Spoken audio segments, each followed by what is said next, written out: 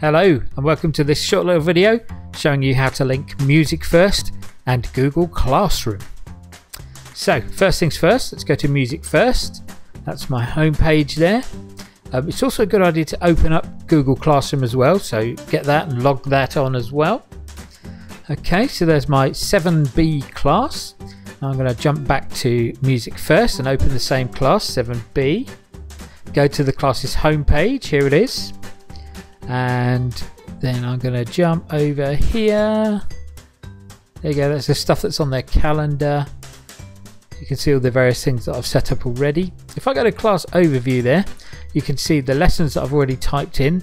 They're all on a unit called the orchestra. I create lessons there. There's the unit title there. And when I click on it, here we have editing string instruments.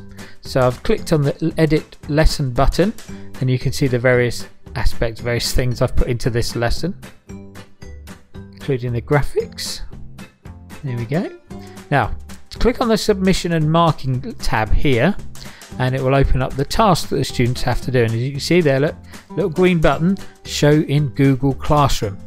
Okay, now at the moment in Google Classroom, scroll down a little bit, you'll see I've got stuff on woodwind instruments, I've got stuff on brass instruments, I've got stuff on percussion.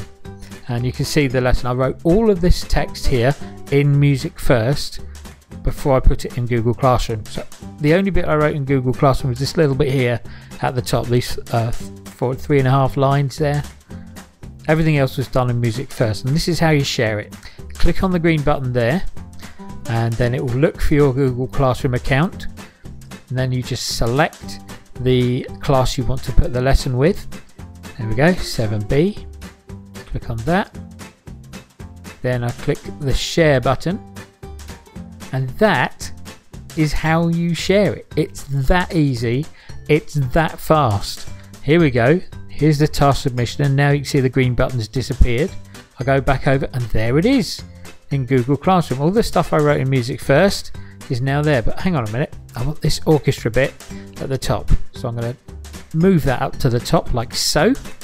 There's the little introduction, and now I have all the parts of the orchestra for the students to study: strings, woodwind, brass and percussion, with one lesson on each, one task on each. They've got a little task to do regarding focus on sound and a little listening test. So if I want to go back to MusicFirst, you can jump the other way as I just showed you there, and there's the start of the test. Okay, well, thanks for watching, and there's your links to find out more.